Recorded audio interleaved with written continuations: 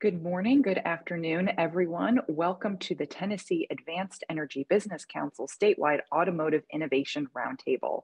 My name is Courtney Piper. I am the Executive Director of the Tennessee Advanced Energy Business Council. Our mission is to champion advanced energy as an economic development and job creation strategy. Our definition of advanced energy is technology neutral. That means anything that makes energy cleaner, safer, more efficient. It's in the tent, and it includes electricity and transportation. We fully support our governor's goal to make Tennessee the #1 state in the country for the electric vehicle supply chain. We're home to 4 automotive OEMs that are or will be manufacturing electric vehicles and countless suppliers. And what we'll highlight today are the world-class research assets that make Tennessee an automotive and mobility innovation hub, as well as the unique public-private initiatives to increase EV adoption. The format of this event is designed to be engaging and interactive. So each one of our presenters will have about 4 minutes for their remarks, which will leave ample time for Q&A at the end. You may ask a question at any time using that Q&A function, that Q&A box at the bottom of your screen, and I will moderate the Q&A after our presenters are done with their remarks.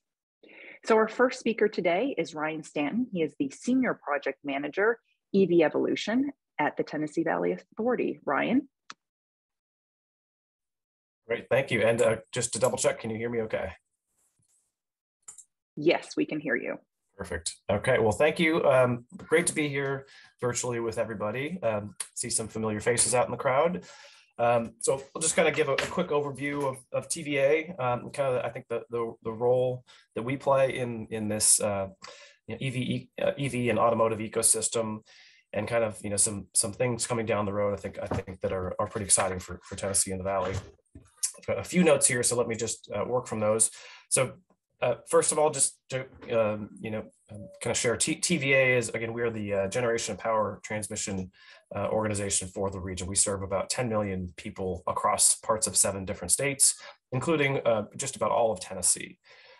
Our mission, we have kind of a threefold mission. We call the 3 E's affectionately. That's energy, environment, and economic development. So the automotive ecosystem, squarely falls in, all 3 of those. So the environmental aspect, providing energy to the automotive manufacturers and the EV and the automotive suppliers, as well as economic development in terms of recruiting many of those automotive suppliers and manufacturers. So it's very much, TVA has been very much in the space of this advanced automotive ecosystem, and will continue to be going forward in many different ways. From the economic development standpoint, TVA has been a partner with the state and other agencies in helping to recruit the electric vehicle manufacturing components of the 4 EV manufacturers that Courtney mentioned: GM, Volkswagen, Nissan, and of course Ford out in West Tennessee. I know we'll probably touch on this, but we're in the middle of an automotive renaissance right now. This transition from the internal combustion vehicle to the electric vehicle is something that is literally unfolding right before our eyes and right inside of our state. And it's almost tough to describe or even comprehend some of the changes that we'll see as a result of that. This fuel and this powertrain switch is going to be very significant in a lot of different ways. But we can touch on that in a little bit more detail. Kind of where I sit, I'm in our innovation and research group within TVA. So we are charged with looking out ahead into the future, and to see what's coming down the pike. And specifically, the initiative that I focus on is the electric vehicle evolution. So really looking at what's coming next and kind of figuring out what we need to be prepared for from TVA's perspective, and perhaps what role we can play in that transition as well. So we are looking at various things in the advanced automotive ecosystem, everything from vehicle to grid technologies to wireless charging, managed charging, as well as just overall fleet adoption. So looking at larger format vehicles like semi-trucks and school buses, and all the different types of vehicles that we believe may be electrified over the next 10 to 20 years. It's a pretty exciting time, and also there's a lot to do. So I guess the key message and kind of key approach that we take with all of this is that is we have to partner in all of this. The electrification and of transportation is going to be a team sport. It's not anything that any one organization can do alone. So we really have taken an approach of partnerships with various entities. So we've looked at we've partnered with TDEC, and Alexa may speak to this here in a moment, but to develop a fast charging network across the state and across the region. So we worked very closely together to pull that together, and that's now underway. The development and deployment of the charging network is just starting. We've also developed the Drive Electric Tennessee electric vehicle roadmap, which is kind of put in place and established 4 common barrier areas that we all see as a collective stakeholder group that we need to help remove in order to make it easy for consumers to adopt electric vehicles. And I think kind of in the same vein, I hope we can kind of suss out this notion of partnerships with respect to kind of the next generation of our automotive ecosystem, and how we can all work together to help develop and kind of create Tennessee as a new innovation hub for the automotive landscape. So I'm going to stop there because I know we've got a lot of presenters, and I want to make sure we give plenty of time to the next presenters, and of course leave plenty of time for Q&A. So I hope I've maybe started a few thoughts and a few questions, which I hope to answer here later on in the presentation. Great, thanks, Ryan. Our next speaker is Alexa Wojtek. Alexa is the Energy Programs Administrator for the Tennessee Department of Environment and Conservation. Alexa. Thanks, Courtney. Thanks, Ryan, for setting the stage. So yeah, I'm Alexa Wojtek with the Tennessee Department of Environment and Conservation's Office of Energy Programs, which functions as the state energy office for Tennessee.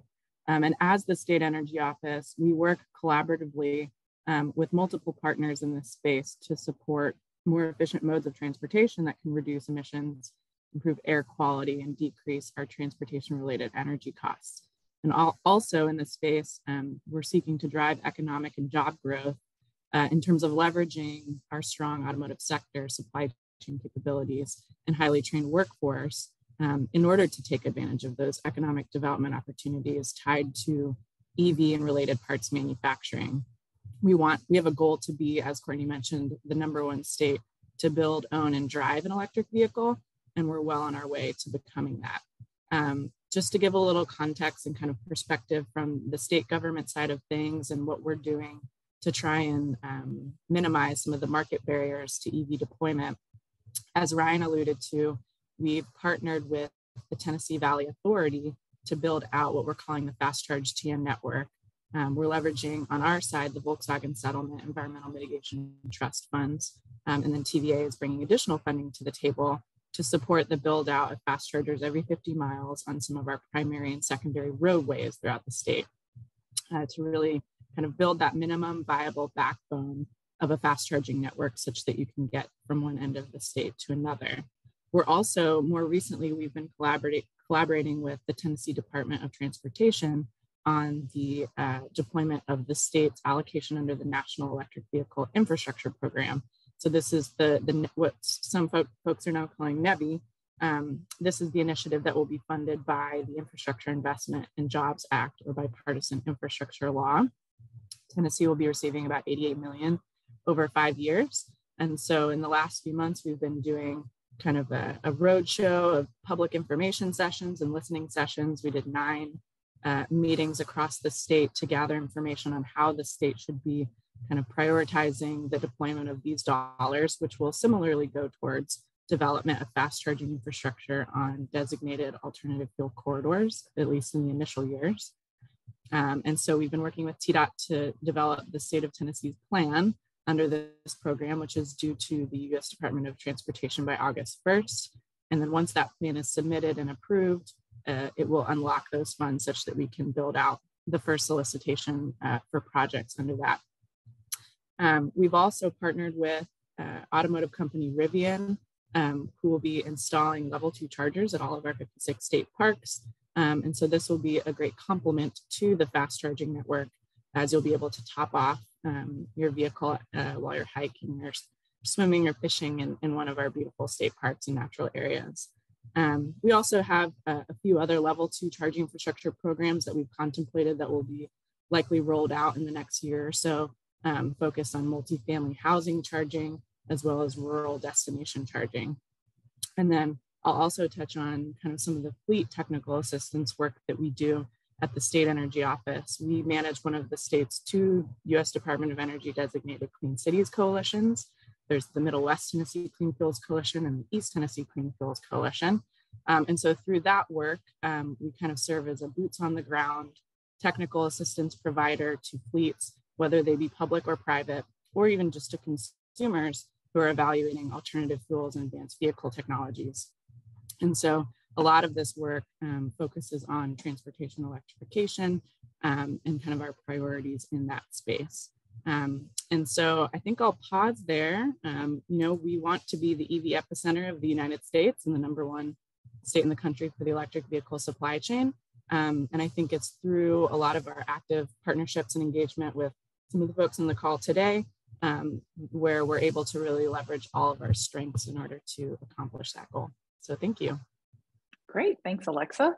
Our next speaker is Doug Adams. He is the Daniel F. Flowers Professor, Associate Provost for the Office of Research at Vanderbilt University. Doug? Thank you so much. Really a pleasure being here. Thanks for allowing Vanderbilt to participate. I'd like to give you a small snapshot of how we are driving automotive innovation at Vanderbilt. And just want to start kind of at a high level. We're really focused on use-inspired innovation. So what that means is we're constantly looking for the biggest needs and aiming to solve the biggest challenges. And that means we're collaborating all across our campus in every discipline, and we're collaborating across the state to come up with solutions. So for example, how do we fix traffic congestion in our cities? Is there a bigger challenge than that? Congestion isn't just frustrating, but it also, as you know, reduces fuel economy, increases emissions, and we'd like to solve it. So what if we could help vehicles drive more efficiently? And we're working actually with TDOT and their vision for what they call a smart corridor along Interstate I-24 to demonstrate that that's actually possible at a city scale. So by using TDOT sensors that line the highway to track the flow of traffic, Vanderbilt is developing AI algorithms that do 2 things. First, the algorithms can help TDOT make decisions with traffic signals to smooth out traffic. Second, our researchers are developing better autonomous driving technology that's safer, more energy efficient, to reduce stop and go traffic. And they've discovered something really remarkable, and that's that a very small percentage of automated vehicles on a roadway can actually increase everyone's energy efficiency around them, of every car that's driving on that roadway, by as much as 40%, and it also decreases their emissions. So this can have enormous benefits for both internal combustion engine vehicles and EVs as well. And it's not just about improving traffic and how individual automobiles perform. How do we as a state, like we're talking about today, take advantage of what technologies like vehicle electrification can do for us at a regional scale? For example, what are we doing with public transit? Chattanooga Area Regional Transportation Authority is really leading efforts on this front. We're partnered at Vanderbilt with CARTA to develop approaches to optimize electric bus routing and charging and maintenance for the buses. And the big idea there is to use data for decision-making in the operation of those buses to help ensure that riders receive the best possible bus service no matter where they are across the city. And as we look to improve transportation at the regional scale, we need to solve some really big challenges, just like the challenges Alexa was just talking about, like determining how best to charge a growing fleet of these electric vehicles. And a key question here is how do we ensure, for instance, that rural communities benefit as much as our urban communities from EV technologies? And again, here we're partnered. Vanderbilt's partnered with University of Tennessee, Knoxville, and groups across the state like TVA to identify ways in which to deploy EV charging systems so that rural as well as urban communities benefit from what that technology offers. And at the same time, we're also partnered with the independent service operators, the people that give us power across the power grid, to ensure that power is available where and when it's needed to support the growing number of EVs. And what about our workforce? Vanderbilt's partnered there as well in these areas that I mentioned to drive innovations in the workforce for areas like automotive manufacturing and electrification. As an example of that, we are partnered in the National Composites Institute led by University of Tennessee to make cars and trucks lighter, stronger, more energy efficient, using what are called advanced composite materials, and to train manufacturing workforce in the use of these materials. So I think just like the other panelists talked about, partnerships are absolutely critical to the future of automotive innovation here in the state of Tennessee and everywhere. So I just want to step back in time and share that my first co-op assignment in college back in the day was focused on testing the powertrain of the very first commercial electric vehicle. It was called the GM Impact sedan. And at that time, I can tell you, we never could have fathomed what is happening today with EVs, changes to the power grid, and all these autonomous vehicle technologies. So it's only by collaborating with academic industry partners across Tennessee that we will be able to meet the challenges today, but also upskill the current and next generation manufacturing workers, scientists, engineers who are going to be able to tackle the challenges that automotive innovation brings to us in the future. So really appreciate being here. Thanks very much. Thanks for listening and looking forward to the discussion. Great. Thanks, Doug. Our next speaker is Deborah Crawford. She is the Vice Chancellor for Research, Innovation, and Economic Development at the University of Tennessee, Knoxville. Deborah? Thanks so much, Courtney. Can you see the slide that I just shared? Yes. Yes, perfect. Let me just. So thanks so much for having me here this afternoon. It's a real pleasure to be with you all and to be sharing the panel stage with some of my colleagues here. I'm Deb Crawford. I'm the Vice Chancellor for Research at the University of Tennessee in Knoxville. We're an institution just over 31,000 students, about $320 million in R&D expenditures every year, and a statewide footprint. We're the state's land grant institution. And of course, we're very much engaged in the mobility ecosystem here in Tennessee. And I have here just a graphic to give you a sense of the breadth of R&D interests that our faculty have, as well as our interest in the public policy dimensions of the future of mobility and in workforce development. I think Doug touched on a number of the projects that we're engaged in collaboratively with Vanderbilt. We also have strong collaborations with our colleagues at the University of Tennessee in Chattanooga, with the University of Memphis, Tennessee Tech, East Tennessee State, really sort of leveraging all of the research and academic assets in the state.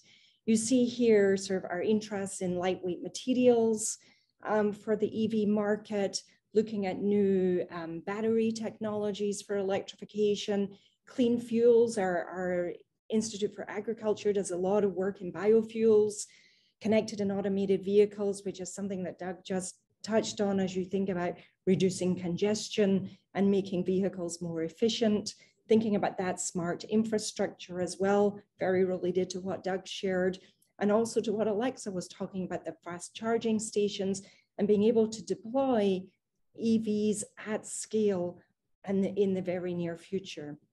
We're also interested in the safety and security dimensions of mobility as we think about not just the electrification of transportation, but the digitization of transportation. How do we make sure that our transportation networks are cyber secure? We're looking at the public policy dimensions. We have a wonderful Baker Center for Public Policy that works in this space. And of course, workforce development is near and dear to our hearts. If you take a look at the assets that we have here in Knoxville and actually in our campus in Tullahoma, where we do a good bit of aerospace mobility work. We have about 150 faculty researchers working in this space and about 60 staff available through the Center for Transportation Research. I thought I'd take this opportunity this afternoon to share with you a new mobility innovation consortium that we're working on developing, actually with all of the partners here on the panel this afternoon and many more. This is what is called an innovation engine. We're seeking NSF funding for this. It is envisioned as a statewide consortium that includes academic, industry, and government partners, all committed to strengthening Tennessee's mobility innovation ecosystem. You see here, we're thinking about how we leverage all the assets that we have in the state. We'll build on the TenSmart platform. We're super excited to be thinking about this consortium as a gateway to the innovation assets that exist here in the state. So hope that some of you out there listening to this webinar are interested in learning more about this consortium and might be interested in becoming a partner. So with that, Courtney, I'll pass the baton back to you. Great, thank you, Deb. That's exciting stuff. Our next speaker is Sabia Mishra, the Faudree Associate Professor and Director of C-Tier at the University of Memphis. Hello, everyone. Courtney, can you hear me okay? Yes, I can, crystal clear. All right, yeah. Thanks for having us here. At the University of Memphis, I can speak that the University of Memphis, being an academic institution, we're involved with a lot of things. Those are related to electric mobility. To begin with, I will say that as a part of U.S. Economic Development Authority grant, we are awarded something called as a project called as Digital Delta. So it's a project that involves 7 different categories, but I will mention only 2 of them, which are relevant to today's discussion, that we are dealing with future-ready infrastructure, and the second is electric and sustainable mobility. So as a part of future-ready infrastructure, what we are doing is that we're identifying that what will be the infrastructure needs when we will have our vehicles being automated, and as well as they become electric in the future. They're already electric, part of them, but not each and every vehicle is electric today. So what we're doing is that we're collecting a lot of data in terms of where people live, where do they work, which type of vehicle they own, which route do they take, so that we can identify what would be a good charging infrastructure in the region. So this work is supported by Tennessee Department of Transportation, a lot of agencies which are locally supported, agencies such as Memphis Light, Gas and Water. FedEx is in town, we work with them closely. How many number of charging stations those are needed. We began working with the West Tennessee as a region. First, to begin with, we work with our transit agency, Memphis Area Transit Authority. We essentially have a good knowledge in terms of how many buses do they run, how many of them are electric, and what would be their charging needs. So we look at essentially transit need-wise, what are the electrification needed in terms of bus infrastructure. Not only with just technology, we are also interested in terms of workforce generation. So we have a number of courses that we have developed that really deals with electric mobility. So we are working very closely also with the new Ford plant that is coming in the region. So we have essentially monthly meetings with all the stakeholders in the West Tennessee region, how to take this initiative forward. So in a nutshell, University of Memphis is actively participating in terms of how to take the innovation forward in terms of transportation mobility. We do have a very strong coordination with the Tennessee Department of Transportation, not only just working on electric mobility, but also working on reducing congestion, enhancing safety. How do we interact with various types of autonomous vehicles when they will be introduced into the system? Who will own it? At the zip code level, even we looked at how various types of vehicle ownership will change in the future and how the state will be better prepared. This is, again, a very quick summary, very top level overview of the work that we're doing to bring, as well as to keep involved in being involved in terms of the growth of state of Tennessee in transforming the state's ability towards automotive transportation. So I'll stop here in the interest of time, and we'll add more as we go forward. Great, Sabia, thank you. Our next speaker is Reinhold Mann. Reinhold is the Deputy Vice Chancellor for Research at the University of Tennessee, Chattanooga. Thank you very much, Courtney, for the opportunity to talk briefly about recent developments at UTC and in Chattanooga under the heading of Transportation, Mobility, and Electrification. Can I have the first slide, Mallory? So much of what I'll mention was accomplished as a result of providing a focal point for this kind of interdisciplinary research in the form of the UTC Center for Urban Informatics and Progress. We envision Chattanooga as a place where technologies are advanced and integrated to enable successful next-gen transportation and mobility. In a nutshell, this includes successful deployment of connected vehicles, electric vehicles, and eventually highly automated vehicles. These vehicles are capable of communications with each other and with the traffic management infrastructure. Next slide. We started about 3 years ago with instrumenting 11 signalized intersections along Martin Luther King Boulevard. And we are now expanding this facility with extramural funding along 2.5 miles of US Highway 27 and into 27 additional intersections as shown in this slide. By instrumenting intersections, we mean deploying sensor technology. That can include cameras, LiDAR, which gives you three-dimensional information, air quality in the form of particulate matter measurements, and sound.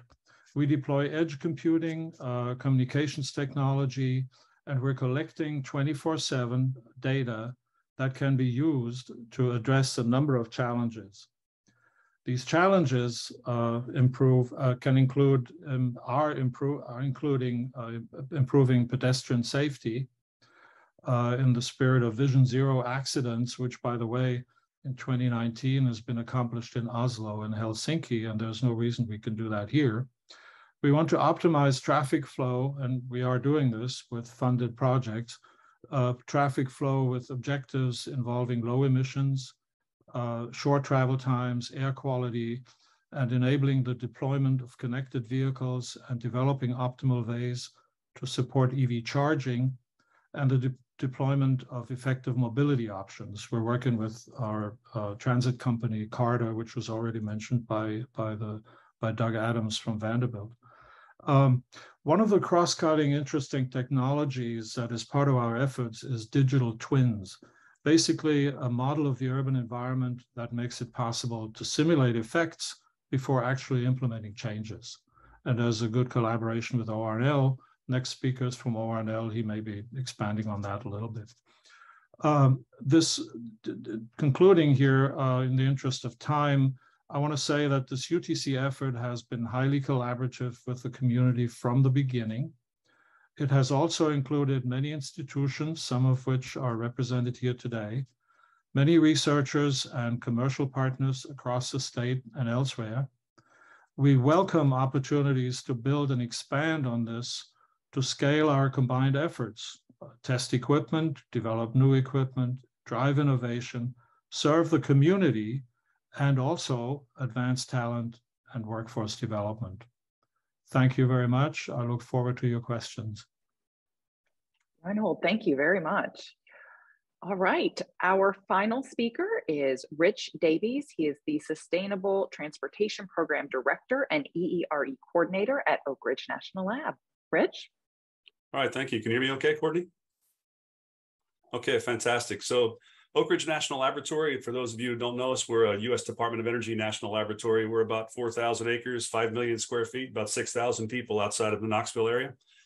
We do about $2.4 billion a year of R&D. Probably about 150 million of that is transportation related at this point. Some of the work that we do, and I'll put it in 5 major categories at this point. One of them is one of the hottest topics that we have right now is in the whole topic of electrification. As you might imagine, the number of people that are excited about electrification spans nearly every element of the transportation community. The things that we're working on at our laboratory is on advanced battery materials, advanced battery manufacturing, including solid state batteries. We have a tremendous amount of effort on power electronics. Power electronics and electric machinery on vehicles is still quite bulky, quite expensive. We have an initiative to reduce that by about a factor of 8 in the volume of those and driving down the cost substantially in that process so that we can pack these power electronics into ever increasing efficient vehicles. We lead that multi-laboratory consortium and have many cooperative research and development agreements with companies throughout the US on that topic.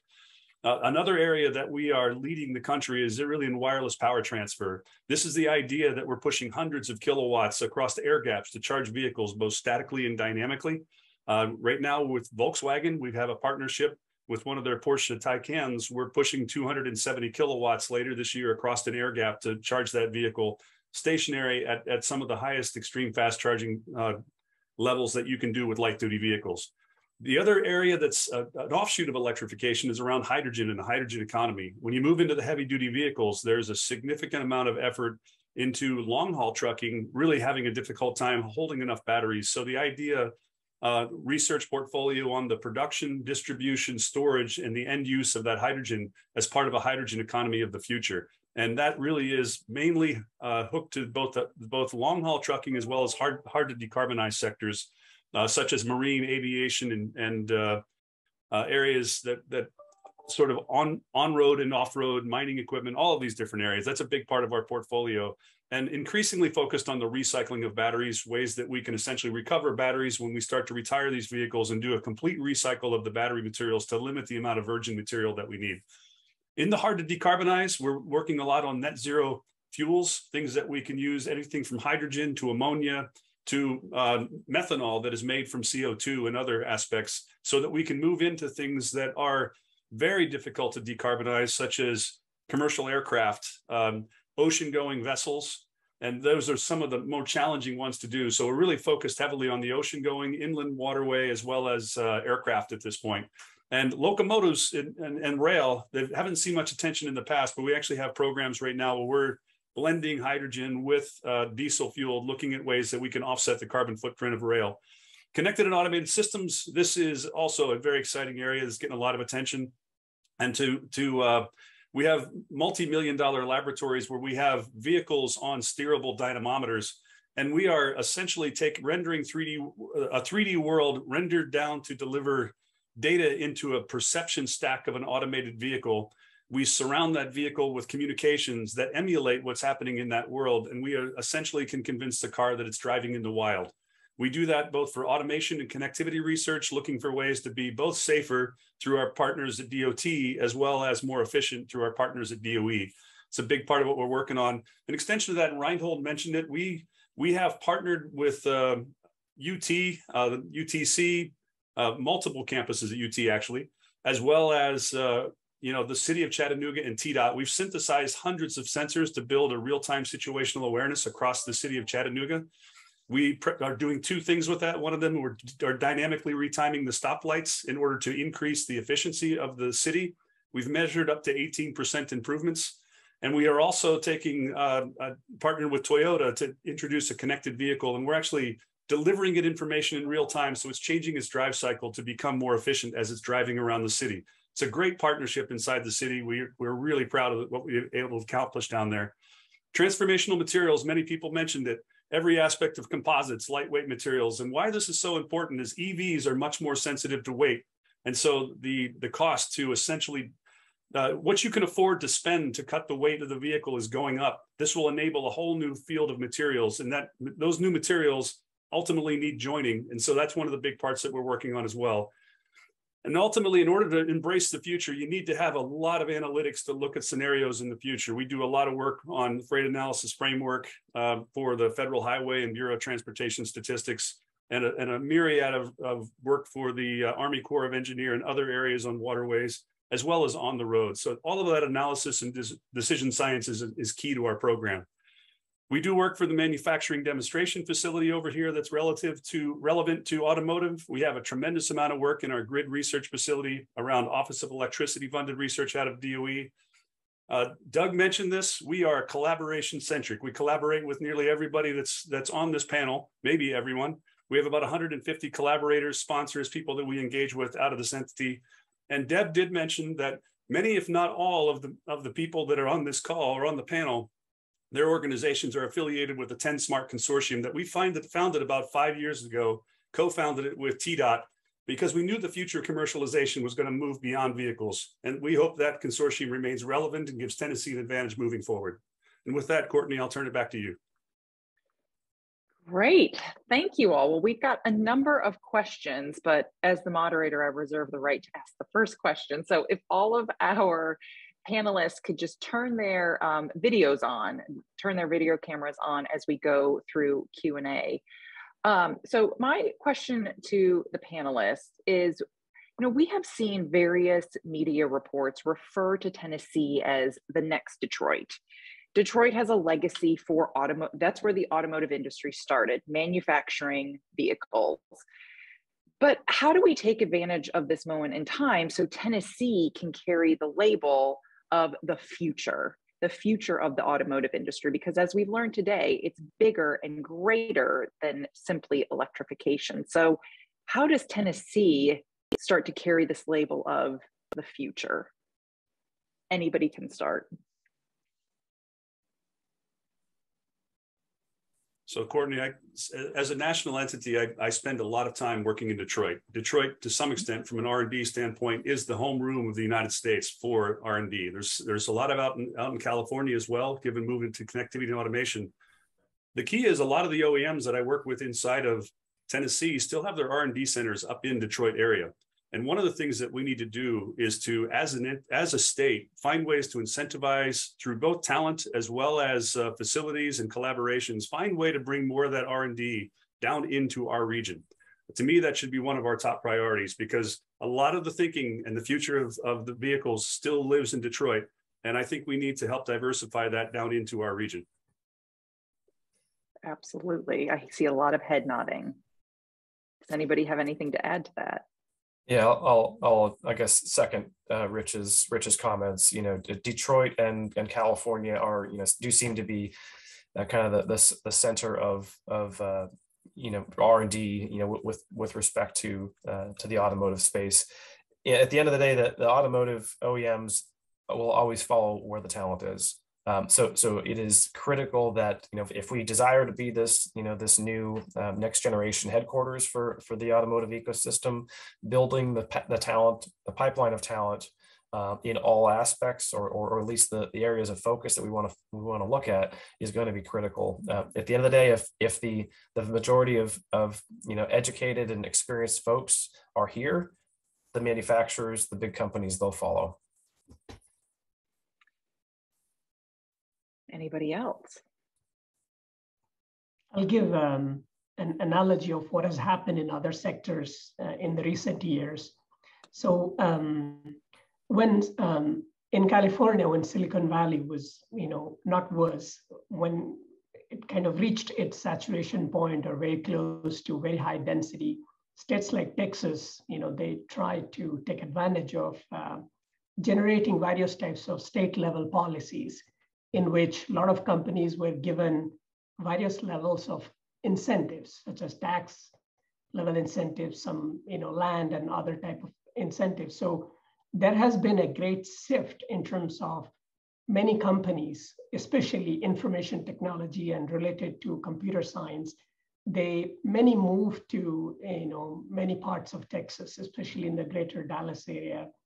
And there has been a huge shift of those companies relocating from California to Texas.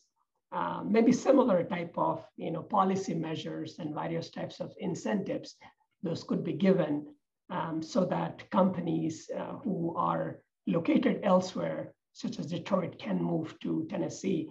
And one such example is the Blue Oval City, where Tennessee, there were more than 30 applicants for that plant, but Tennessee was able to win it because of such type of incentives being given to them. So similar type of state level policies can be generated in such a way that those companies would be willing essentially to come to Tennessee, which is already in progress. And the Blue Oval City is an example of that.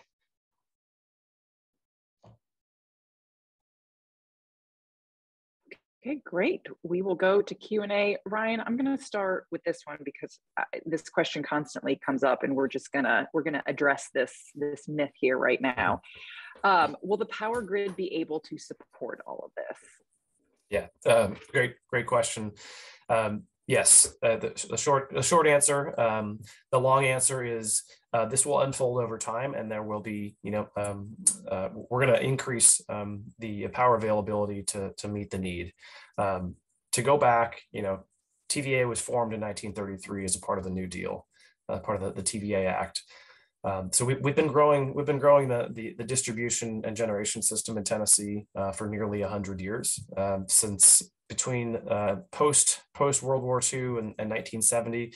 TVA actually increased the amount of electricity we produced and distributed by 6 times, 6x.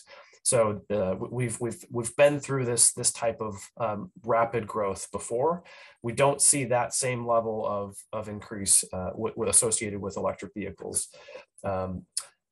That said, there are multiple reasons for load growth that will happen over the next 10 to 20 years. Electric vehicles are definitely a big part of that story, but we don't see it as kind of the only driver. So we are looking ahead, continuing to support the load growth that will come through economic development, through additional job relocations, additional factories, crypto mining, all the various load growth, sources of load growth that are coming. TVA is working very hard to meet that. And I'll note that just yesterday, TVA put out a pretty significant RFP for 5,000 megawatts of carbon-free power that we are seeking by the end of this decade alone. So that will help ensure that we have the load that's ready to go, that's low carbon, that's reliable, and that's cost effective to meet that load growth. And I'll just to put a point on that question too. As part of the Drive Electric Tennessee EV roadmap, we worked together and said, hey, we want to plant a flag on the ground. We want to see 200,000 electric vehicles on the road in Tennessee by 2028. Those 200,000 electric vehicles to TVA's system represent about 0.5% of TVA's load today. So it's a lot of vehicles, but in the grand scheme of things, given the size of TVA's system, it's still a relatively small amount. So we're continuing to monitor EV growth and kind of the behavior, the charging behavior, kind of what happens at specific times of day, and continuing to adapt to that. Just for reference, on all of TVA's system, not just in the state of Tennessee, we had about 27,000 EVs on TVA's system at the end of March. So we're on our way to that 200,000 goal and looking forward to getting there. And we'll be there to provide the power to meet the needs of those EVs. Great, thanks, Ryan. Reinhold, this question is for you. Who were the partners involved with deploying the infrastructure for the stoplights and model of the city? We are wanting to also deploy IoT in the Knoxville community and take a step towards becoming a smart city, but aren't entirely sure what the first step would be. Yeah, the big help and big partner was the organization in the city, at the city of Chattanooga, who collaborated with us and helped us do the initial deployment. It was also in partnership with EPB, our city-owned electric utility, to provide the connectivity, fiber connectivity, and the power. And then over time, very quickly, we also had growing interactions with equipment suppliers, like, let's see, I've got a list of those here, like LiDAR manufacturers, Ouster and Soul Robotics, and they all collaborated with us in deploying equipment on key intersection. We don't have LiDAR on every intersection, but it's that kind of collaborative approach where you basically lay out the critical outcome that we're trying to achieve, and then everybody in the community is basically coming on board, and we're pooling resources and get this started. That gave us a basis for attracting outside funding, and so that has occurred, and now we can expand the infrastructure. In the process of setting it up, we also developed the data infrastructure, and that is scalable, and so we leveraged resources that were available at the University of Tennessee in Chattanooga. Great. Our next question is about EV adoption. I'm excited to hear that Tennessee will be a leader in EV manufacturing and infrastructure development and construction. Is there a plan to get Tennesseans to purchase EVs? If so, can you discuss it further? Alexa, I think this one might be for you. Sure, yeah. So through the multi-stakeholder Drive Electric Tennessee initiative that Ryan mentioned previously, there are a number of kind of committees that are chipping away at this in various ways, mostly through kind of consumer education initiatives. And so there's been efforts to build what are called Drive Electric Tennessee chapters throughout the state that can essentially drive electric vehicle ride and drive events and different consumer education campaigns to promote awareness.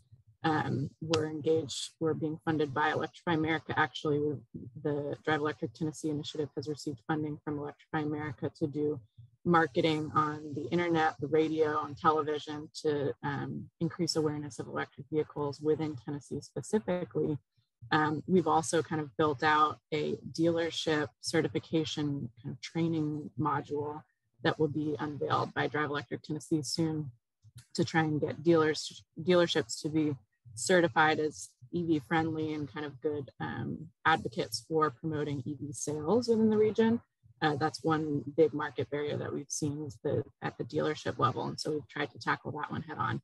So short of having, a funding source that we can tap to do, on the hood rebates, which we don't currently have access to, we're trying to kind of get at this topic from other angles. Great. Just to, all right. So sorry, just to add to that too, TVAs, this is a very much an area that TVA is focused on with our consumer outreach and education. And I'm going to drop a link in the chat about a video that was just published in Memphis about driving a Ford Mustang around the Memphis area. So take a look at that when you get a chance. That's a good one, Ryan. I like that one. And there's more coming. The next two are going to be pretty fun. So stay tuned. Good. All right, our next question comment from Wyatt, Isabel. And Wyatt, if you could tell us, I think you mean I-40, but if you could just pop in the chat, make sure I've got the interstate right. He says, we have a 20-acre parcel at exit 126, Parsons. I'd like to put together a group to help design, fund, and operate an EV rest area park. Who should I reach out to within the state for guidance and or partnerships? And yes, that's between Jackson and Nashville. Yeah, I can say that, for the NEVI program, if this fell on it sounds like it would fall on a corridor gap that we're trying to fill. So as I mentioned, once the state submits its plan to the U.S. Department of Transportation by the August 1st deadline, next steps will be building out the program, designing that program and the solicitations to follow.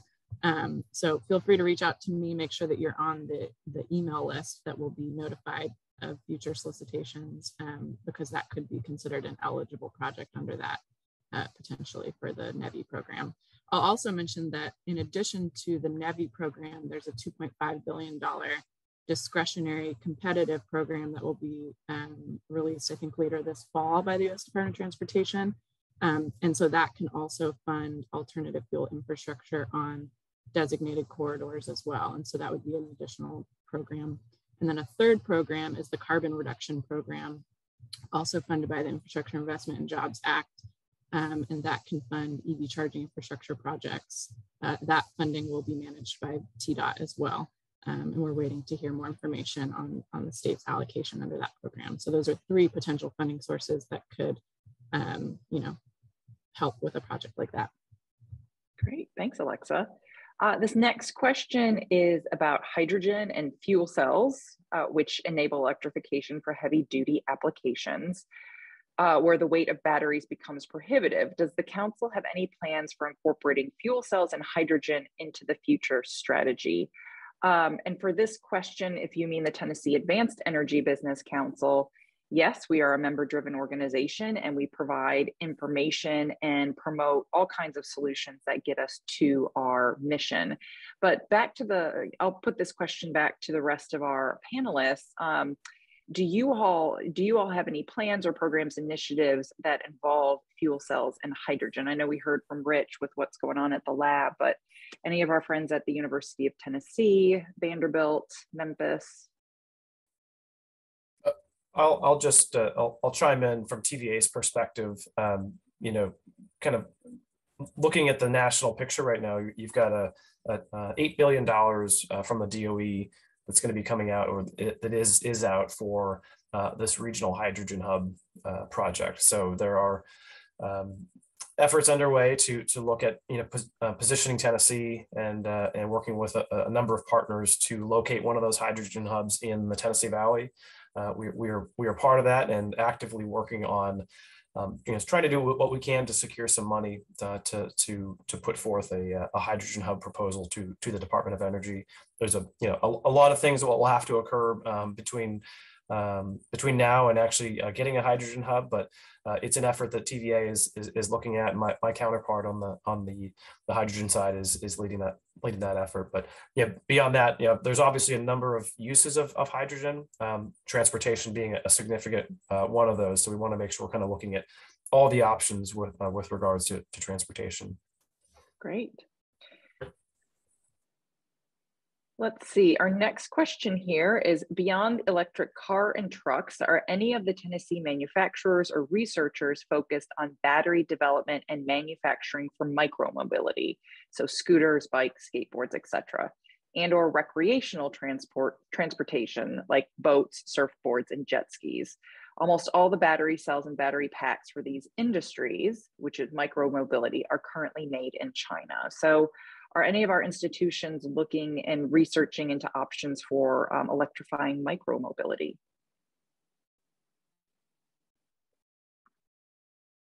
So most of our research and development at Oak Ridge, we realize that as we're doing advanced materials, our target really is on road, because that's where the majority of the energy is actually consumed. But we know that a lot of the times the downsized markets in micromobility can take advantage of those same technologies. Advanced battery cells are transportable across platforms. Advanced hydrogen applications are transportable across platforms. And so even though we may focus on the very large segments at this point, which mainly is on road, we know most of these things are transportable down into these other micromobility climates. So that's the way the DOE thinks about it in general. Okay. Great. Let's see here.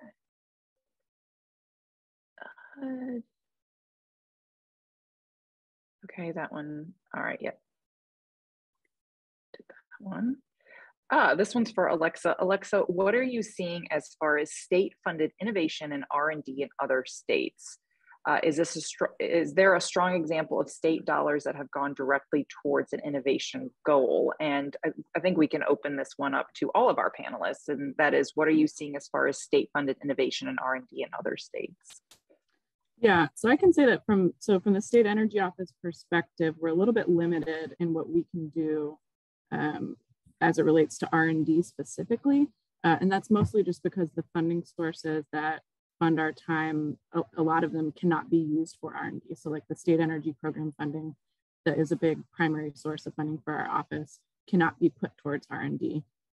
With that said, I think we support innovation from the standpoint of either raising awareness about certain projects, trying to be the matchmaker of entities meeting together to form partnerships, playing that type of role. We seek out competitive funding opportunities from the federal government that might be able to support more innovative and R&D type projects. I think of the fact that we've supported and are currently engaged on a number of more demonstration type initiatives in the transportation electrification space. We're working with Tennessee Tech University right now on a number of Department of Energy funded projects.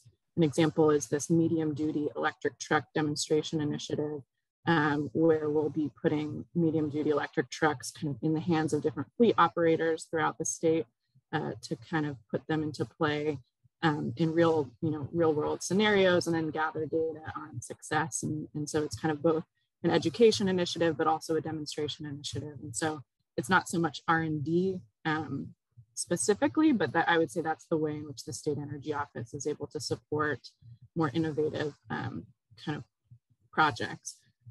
So yeah, I'll pause there and see if folks have anything else to add. I perhaps have an example from another state that I'm aware of. in Virginia. Virginia has an initiative called the Commonwealth Cyber Initiative. It's funded by the state. It funds more applied R&D and workforce development at a level of about $20 million a year. And it's focused on making Virginia the cybersecurity capital of the United States. So if you think about that as a model, we might think about doing something similar in the mobility space here in Tennessee, understanding our aspirations to be a national leader in this space. Yeah, great.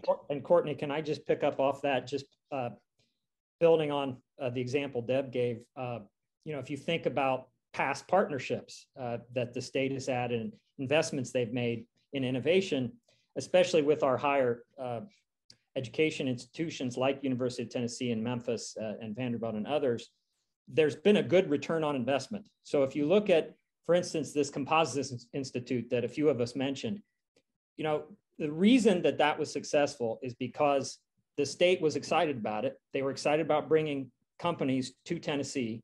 The universities were not just interested in doing, research that was exciting and fun and new, but they were interested in partnering with those companies to make a real difference for industry. So, in terms of investment, you have to really have the kind of partnership that a number of us have mentioned, and you've got to have people willing to, work together to make the return on investment what I think the states want to see. And we've got some great examples in the past of being able to do that as a state. Absolutely. We'll do two quick final questions. One related to materials. On the discussion of lightweight materials, are there studies or support in the area of aluminum? Two, or are we only looking at composites? So I can probably take this one. So the auto companies are looking very heavily at aluminum. The forecast is that aluminum content will actually go up significantly during the transition to electric vehicles.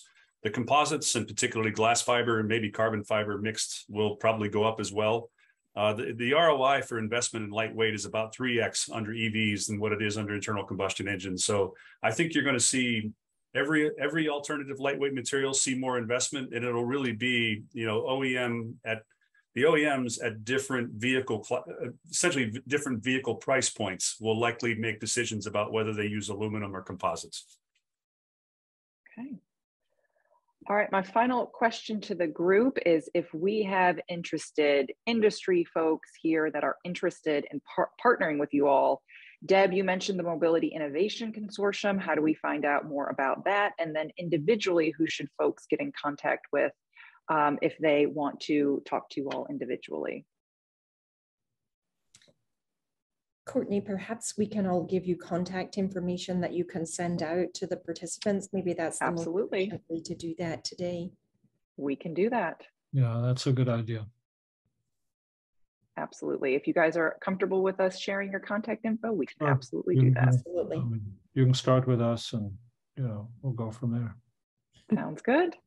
Well, thank you all very much for joining us today. This was a great conversation, and I personally am excited about the future of automotive and mobility in the state of Tennessee, and the Tennessee Advanced Energy Business Council is just absolutely thrilled to be at the center of all of these discussions and watching this all unfold. So thank you all very much. For our participants, if you want to learn more about the Tennessee Advanced Energy Business Council and join the organization, like I said, we're a member-driven organization, so you all set our priorities. You can visit tnadvancedenergy.com.